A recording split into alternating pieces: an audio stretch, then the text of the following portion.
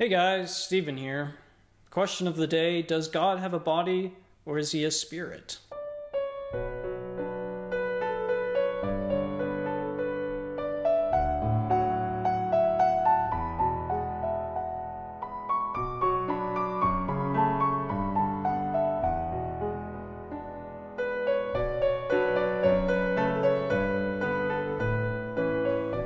Latter-day Saints understand that the Father has a body of flesh and bones as tangible as man's, the Son also, but the Holy Ghost has not a body of flesh and bones, but is a personage of spirit.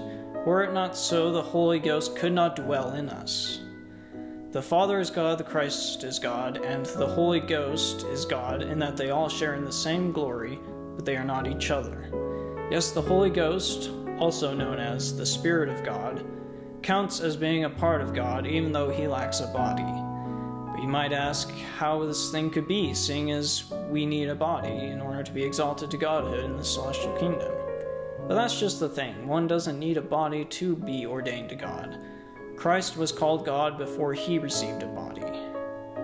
Obtaining a body is more about obtaining a fullness of joy than about obtaining godhood.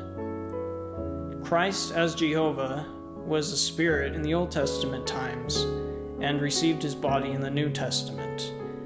It was he which Ammon identified as the Great Spirit, seeing as Ammon lived in a time in which Christ had not yet received his physical body. When we say spirit, we are not referring to some energy essence without shape or form, for indeed it does have shape and form. As long before Ammon, Christ showed his spirit body to Moriancumer, the brother of Jared, after he had shown great faith and saw the finger of God. Christ said to him, "Ye are redeemed from the fall, therefore ye are brought back into my presence. Therefore I show myself unto you. Behold, I am he who was prepared from the foundation of the world to redeem my people. Behold, I am Jesus Christ, I am the Father and the Son. In me shall all mankind have life, and that eternally even they who shall believe on my name, they shall become my sons and my daughters. And never have I shown myself unto man whom I have created, for never has man believed in me as thou hast. Seest thou that ye are created after mine own image? Yea, even all men were created in the beginning after mine own image. Behold, this body which ye now behold is the body of my spirit. And man have I created after the body of my spirit, even as I appear unto thee to be in the spirit, will I appear to my people in the flesh." John 4:23-24 reads, "But the hour cometh, and now is, when the true worshippers shall worship the Father in spirit and in truth. For the Father seeketh such to worship him." God is a spirit, and they that worship him must worship him in spirit and in truth. It looks to me here like Jesus is talking about the manner of worship. We worship the Father in spirit and truth. So what does Jesus mean by saying God is a spirit? He is referring to spirit as God, by whom we worship the Father. Notice when he says in spirit and in truth, spirit has a lowercase s, but when he says God is a spirit, spirit has an uppercase S, referencing God the Spirit. Hence the phrase, God is a spirit. For it is by God the Spirit that we worship God the Father. The phrase God is a spirit truly can be a confusing one, which is why Joseph Smith felt the need to clear it up for us and translate it as, "For unto such hath God promised his Spirit," Spirit again being capitalized. When we talk about God having a body, we are most often referring to God the Father having a body. After the death of the apostles from the New Testament Church of Christ, the church entered an apostasy and many doctrines were corrupted as a result. A major part of these corruptions had to do with Greek paganistic influences. And here come the Greeks, led out by their veteran centre-half, Heraclitus. Let's look at their team. As you'd expect, it's a much more defensive lineup. Plato's in goal, Socrates a front-runner there, and Aristotle as sweeper. Aristotle very much the man in form. As biblical scholar James Strong noted, towards the end of the 1st century and during the 2nd, many learned men came over both from Judaism and paganism to Christianity. These brought with them into the Christian schools of theology their Platonic ideas and phraseology. Philosophers such as Plato, Aristotle, and Socrates marked the end of the Greek pantheon and the beginning of a new singular God who created all things, but was himself uncreated.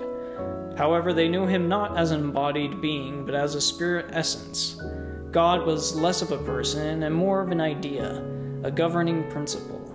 According to these philosophers, God must be immaterial because immaterial was considered superior to physical matter, arguing that God must be immaterial because God does not change and neither does immaterial, saying that matter does change. However, these do not seem to stop to consider the possibility of eternal matter, which does not change and is of a higher dimension. But so it was. If paganism was conquered by Christianity, it is equally true that Christianity was corrupted by paganism, said historian Edward Gibbon. And so early Christians debated amongst themselves as to whether God had a body or not. The early Christian father Origen wrote, "Jews indeed, but also some of our people, suppose that God should be understood as a man that is adorned with human members and human appearance, but the philosophers despise these stories as fabulous, informed in the likeness of poetic." Barry Bickmore, author of Restoring the Ancient Church, Joseph Smith, and Early Christianity, commented on Origen's quote, saying, "The Jews and Christians who followed the standard Jewish interpretations believed that God had a body in human form. Why did Origen reject this? Simply because the philosophers thought it was silly." Greek converts to Christianity wanted to make their faith more appealing to people in their own culture, so they adopted a definition of God from the Greek philosophers, whose thought was widely respected at the time. The temptation was always there to make one's faith more popular by modernizing it. The Greek belief that God was more of a spirit essence flooded Christianity, and with it came the idea that the spirit was superior to the body, and that the body was a prison for the spirit. The tortured body of Christ became the ideal body, and some parts of Christianity took up the practice of self-flagellation, a practice which is about physically punishing the body, most often by whipping oneself in the back, a practice which is still happening today and was used by the Protestant reformer Martin Luther.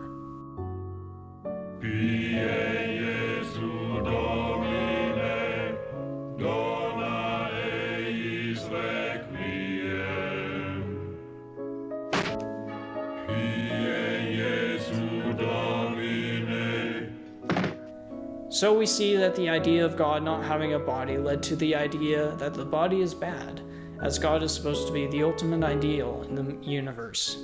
The idea that he is just a spirit essence without shape or form which fills the immensity of space. As the Book of Common Prayer infamously teaches falsely that God is without body, parts, or passions. From this we learn that these three are inseparable. To lack a body is to lack parts, and to lack parts is to lack passions. By this, God cannot love you as he cannot be passionate about you because he lacks a body to give you a warm hug. That means he has no eyes, he can't see. He has no ears, he can't hear your prayers. He has no voice, he can't speak his word to the prophets, if that's the kind of a God. Some of them even say that he sat on the top of a topless throne. Now how absurd. To me, it seems to me that their description of the God that they believed in is about the best description of nothing that can be written. Moses knew that that condition would prevail because when he went to lead the children of Israel into the promised land, he told them that they would not remain there long, but they would be scattered among the nations. And they would worship gods made by the hands of man, that is, man's doing, that could neither see, nor hear, nor taste, nor smell. That's exactly the kind of a God the whole Christian world were worshiping. But Moses didn't leave it at that. He said in the latter days, if they should seek after him, they should surely find him. If you were the devil and you wanted to take a hard-believing community of Christians and turn them into atheists without them knowing it, then all you must do is to turn their God that they claim to worship into nothing. Brilliant. Thank you for watching. Please subscribe to this channel and keep it righteous, guys.